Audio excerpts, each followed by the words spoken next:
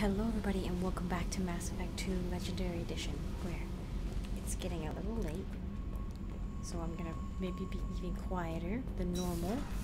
I apologize. What am I trying to do? Journal. So, I think we will stick around on, what do you call it? Illium, for now. Because we have a lot of quests here.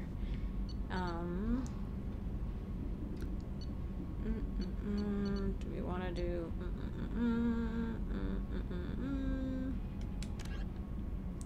Not gonna do that yet. Let's get tomorrow. Then we'll do, what's her name? Miranda's. And then we'll help Liara, potentially.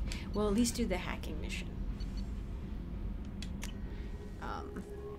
Because I don't want to do the Layer of the Shadow Broker yet.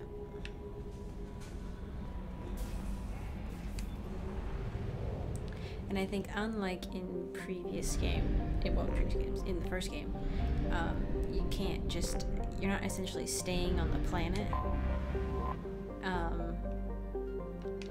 You are going back out into space, and you need to, you know. Boop, boop, boop, boop, boop, boop.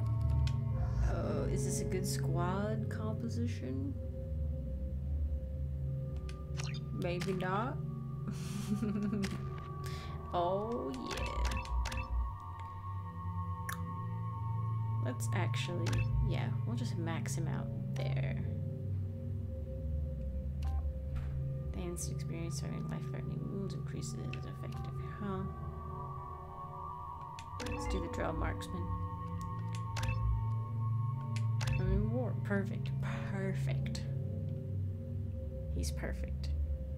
Not much more I could do. Military veteran. What's this thing? He has this, the Viper. We only have one machine pistol. That's wild. Look at this. Look at this man. I'm gonna lose my mind. Why does he walk like that? I don't even. This is bad, because this is gonna be really bad. This is the ideal time for me to take a bunch of photo mode pictures. Oh yeah. Oh my gosh, the detail on his skin is amazing, truly. But when he's gonna do the pop collar thing, and I'm gonna lose my mind, and I'm gonna take a picture. Because it's just, it's good. It's good. It's good. I tell you what. Oh, there's sometimes you can like have a contextual overview, talking points. Capitalism. Capitalism at its greatest. Are you shorting Why not? I did it after he was crying. Paid for new exosuits for my kids. You're insane. Yeah, well. If you come back, more and more of those, the dialogue like evolves. Do you have anything flashier? I want something that says, I own this room. I own you. I'll see what we can do, sir. She's like, I can't make any promises. I don't remember where half the stuff is. Medical radiation systems are asked to discontinue treatment. Immediately. Because there's no oversight. I'm gonna have that asshole arrested. Oh, I know what this is. Oops, nope. Watch yourself if you go in there. Some human is causing trouble. He's demanding that I sign the place over to him. Is there anything I can do? Oh no, that crap might fly on Omega, but this is Illium. I'm hooking up security cams now. If he or anybody else causes trouble, I'll have their asses arrested. I know what this is. This is not where I want to go, but I guess this is what we're doing. Oh dang, no, yeah, this is where Miranda's contact is. Listen to this. I still don't see why we're here. Solarians do not get married. My family simply negotiated a reproduction contract. Whatever. It's the closest you guys get to a wedding. And that means you get a bachelor party. End of story. This woman is probably bored out of her mind listening to these guys. And they look like they're having a business conversation. Like, oh, it's so funny. So then he says, oh, it's okay. Our amino acids are all different. So it's not like we can get diseases or anything if we go natural. I'm telling you, this is why you shouldn't date humans. So then I had to explain about cross-species fluid contact. Completely killed the mood. Not to mention that you're a Quarian. How could he be so insensitive? The nice guy friend. Oh boy. You're really holding out on me? I'm a man on the edge. I got nothing to lose. This I'll do anything to get the job done. I'll go all the way without a second thought. So I think this may have glitched out again because I think it's supposed to be, I actually don't know because it usually glitches out for me in the regular one. Like it acts like you renegaded him when in Mass Effect 1 when you didn't, but I don't know if that's the case here. You want to see how far I'll go? I learned how to shove a gun in people's Yeah. faces from Yeah, this Commander Shepard. Hey, if you know this idiot, can you rein him in before I slap his ass with a singularity? Shepard? Is it really you? It's me, Conrad Fern. We met on the Citadel. The stalker. I wanted to become a Spectre. Yes. Oh, and then Yeah, you it's shoved a glitched gun in out. my It's face. glitched out. You showed me what it meant to be truly extreme. I learned that lesson well. So you're alive, huh? I hear it goes like that in the biz. What? Why don't you sit back and watch how it's done? I got some asses to kick. Shoot his foot. You know. See, this is the thing. I thought they would have fixed this in the Legendary Edition, but I didn't. I paragoned my way out with him. I will continue to do so, despite the fact, like, I'm sure most of you know, but wearing an N7 isn't allowed. It's not allowed unless you are a part of the N7 branch of the like the N7, not a branch, but like the category. I guess N1 through 6 can't even like blazon any of that on their uniforms, but the N7 is the only one with the right, because it's the highest like military grade, whatever. I can't remember exactly the details, but like yeah, so wearing it will get you, if you're not even a part of that program, it will get you in big trouble, potentially killed. Conrad, why are you acting like me? What, are you crazy? I'm nothing like you. I'm not a Spectre working for the Council. Neither am I. Oh yeah, I am actually. I'm on my own, backed only by my wits and my nerves. No rules, no laws, just whatever it takes to get the job done. How does he even have this armor? I'm not like you at all. Like, how does he even have an armor set that he painted an N7 onto? Although, actually, isn't there a lore somewhere where he, like, actually, like, finds a fragment of your armor? I can't remember. Conrad, do you have any actual combat training? I'm saving the galaxy, Shepard. I don't have time for training. Don't you get it? You were a big jerk. But you saved the galaxy and showed other races that humans mattered. And then you died. I died. The galaxy needed someone like you, Shepard. We all did. I had to do something. How'd you get that armor? Oh, they make some pretty convincing replicas these days, if you're willing to pay. Getting the whole getup was pretty expensive, but my wife was really supportive. She even paid for my shuttle fare off-world. Oh, you see the bartender in the background. So you just wander the galaxy righting wrongs? Hey, don't say it like that. I talk to people, you know? Ask them if they have big problems that only I can solve. You'd be surprised how many people are just waiting for someone to talk to them. Sometimes I poke through crates, too. You know, for extra credits. Oh my gosh. Any decent security system will detect that you aren't in the military, much less part of my squad. I just say that I'm deep cover and don't appear on systems. I'm doing the best I can, okay? You were a hero. You saved the galaxy and showed everyone what humanity could do. The galaxy needed someone like you, Shepard. We all did. I had to do something. Why were you trying to get the deed to this place? This place is actually a front for a red sand dealer. I need to take it over to crack the ring. What? Who the hell told you that? The owner of that weapons store near the carport? She's an undercover cop. She told me about it when I introduced myself. Oh my gosh. Listen, crap for brains. First, we don't sell red sand. Second, red sand is legal on Illium. You just need a license.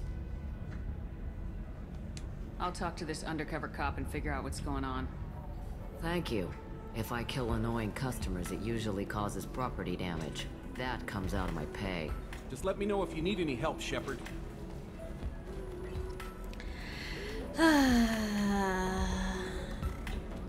Thanks for taking care of that crazy guy. Saves me having to beat him to death with his own spine. That makes the other customers nervous. Anyway, this is Eternity, and I'm Athena, a sorry matriarch and bartender. Get you anything? I don't know why she leads with the matriarch part whenever she gets mad with, or not really mad, just she has a whole spiel. Also, this woman sounds like she smokes 6 packs a day and has seen things you wouldn't believe. You're an Asari matriarch? I thought matriarchs served as honored advisors. Right. Which I do here at this bar. I know. Not what you'd expect. But nobody on Thessia wanted to listen to my wise counsel, so here I am. Dad was a Krogan who fought in the Rachni Wars. My mother fought in the Krogan rebellions. I've pretty much seen it all. Well, she's heard about it all. Also, this is hilarious. Usually it's the client, you know, or the whatever patron spilling their guts to the bartender. But now the bartender's just like, here, have my life story.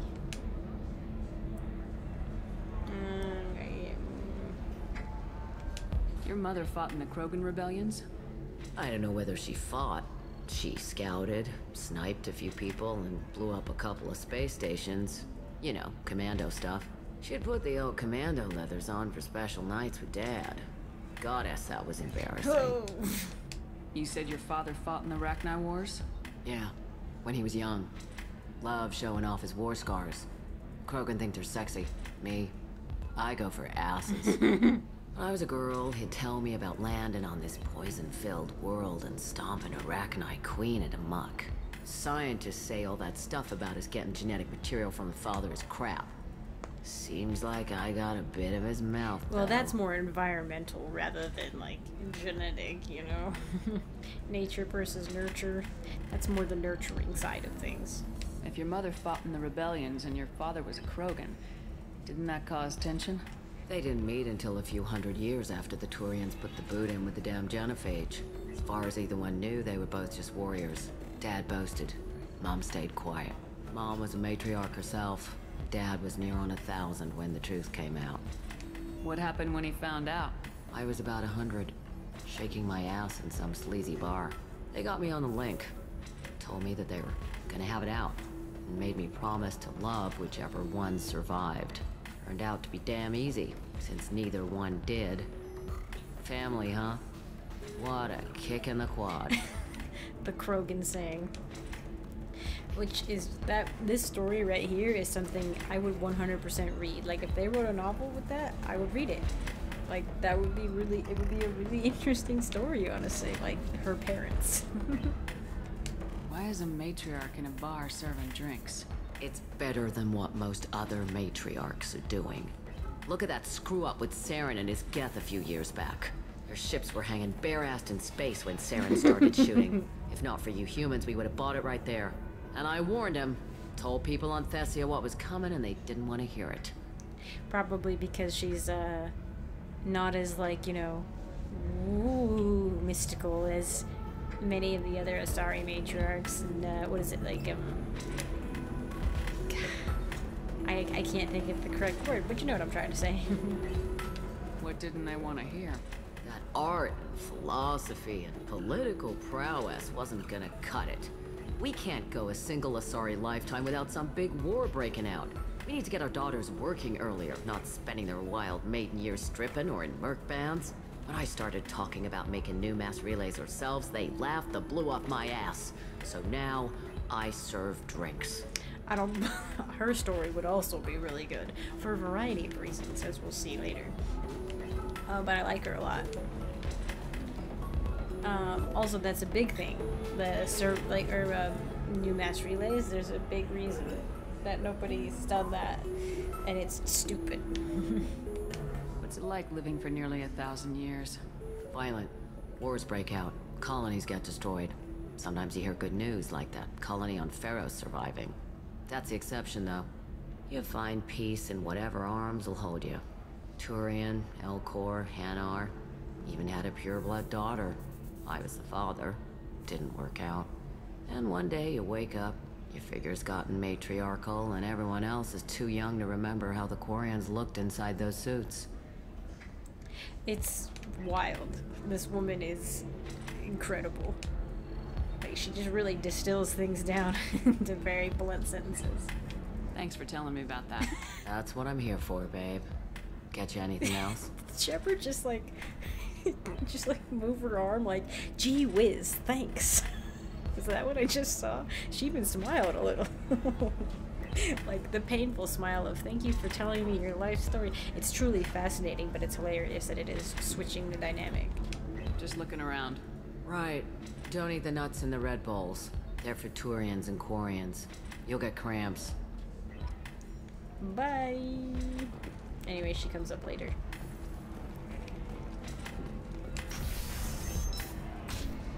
Dang, we're already freaking...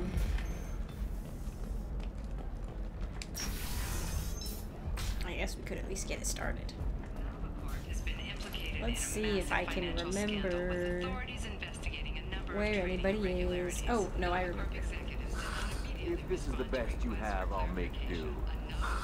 But you're certain the neural stimulators are compatible with both my suit and Asari physiology? Absolutely. In fact, I use this model at home, sir. Oh. Do you? And the breathing, he's like...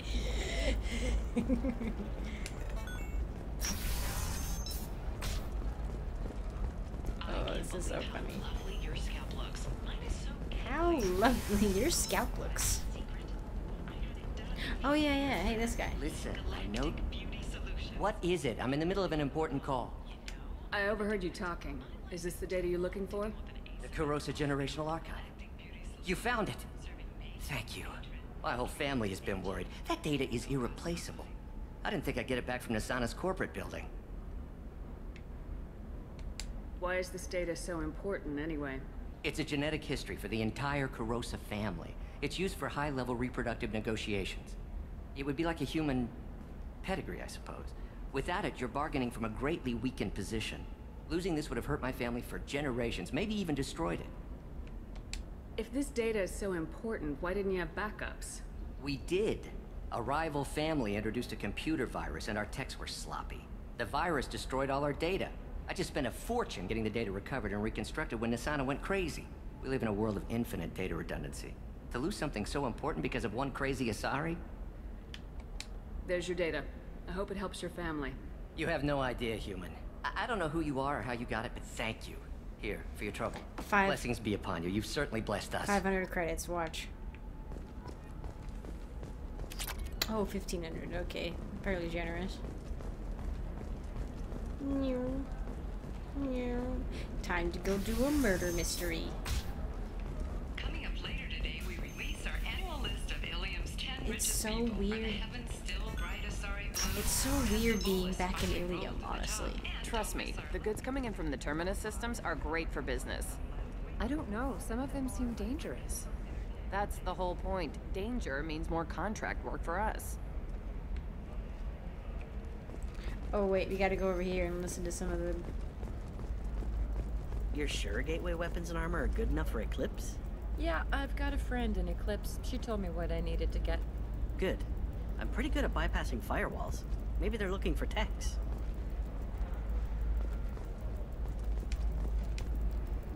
Can I help you with something? Oh, is this that? Oh, okay. I talked to an old friend, Conrad Werner. You told him that the Eternity Lounge was selling red sand. Oh, you're Conrad's friend. Yes, that place is really dangerous. I should know. I'm an undercover cop. Did you get me the deed to the bar? I need the deed to, stop the red sand dealers. This woman. Does she really? Does she look at... Okay, you look at Conrad, right? And you're like, I can dupe him. You look at me, and the men with me, and you think you can dupe me? I softened up the bar owner, but you need to go in and finish them off. Really? Are you sure? Absolutely. You just need to close the deal. Go in, be tough, and let them know you're with me. They'll hand the deed right over. Wow, great. Here, I'll set you up for a discount. Thanks for the help. She has no idea. Ooh, yes. Maybe. Ooh, 7%. Those ones are ugly. I don't like them.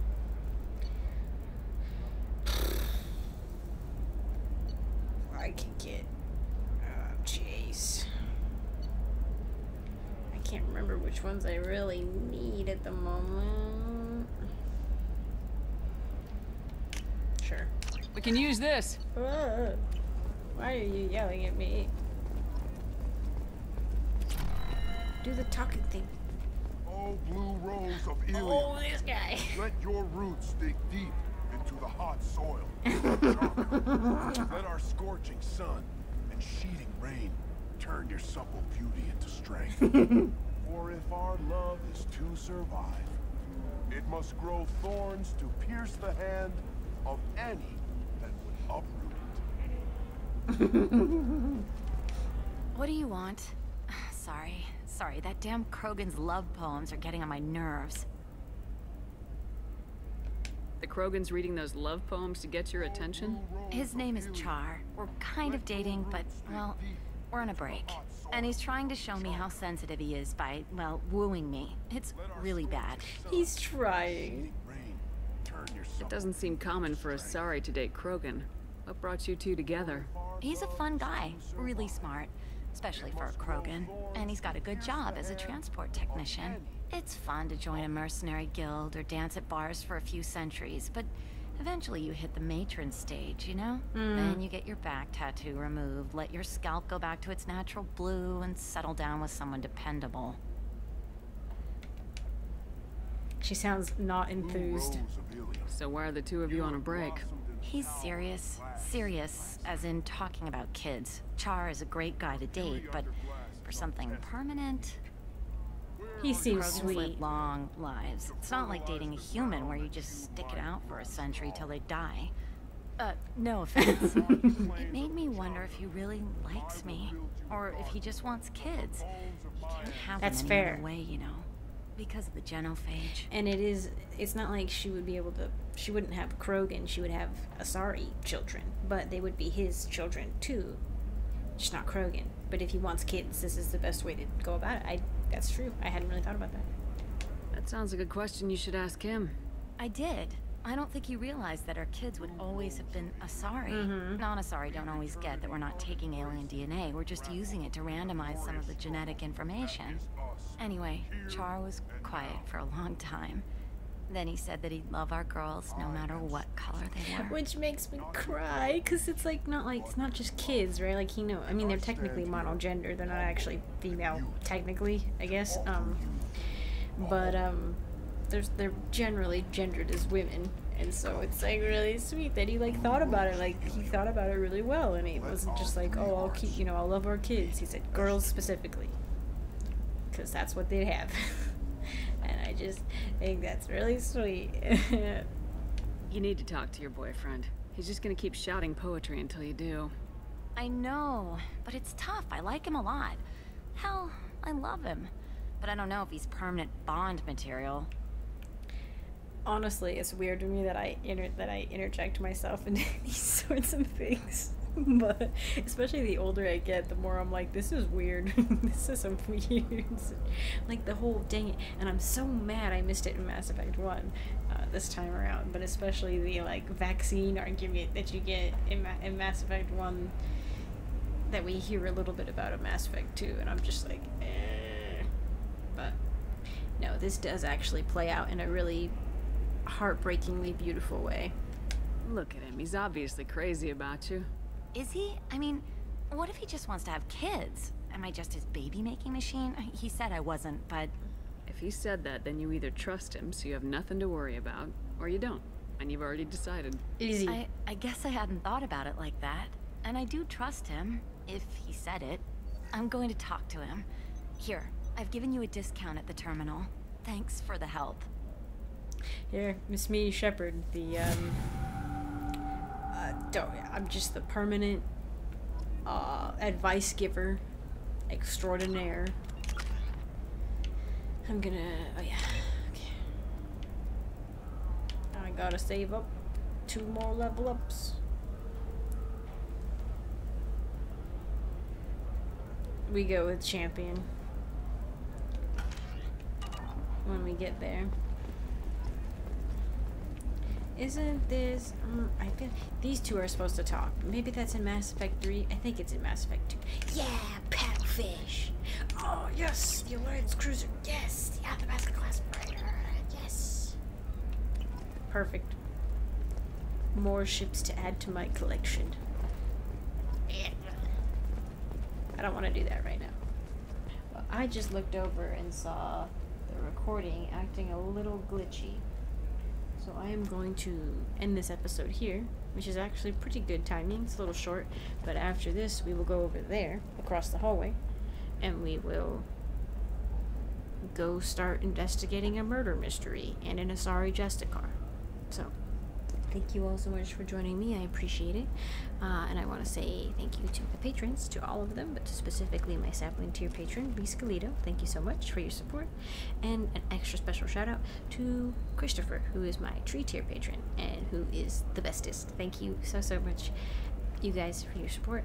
And thank you everyone again, and I will see you in the next one.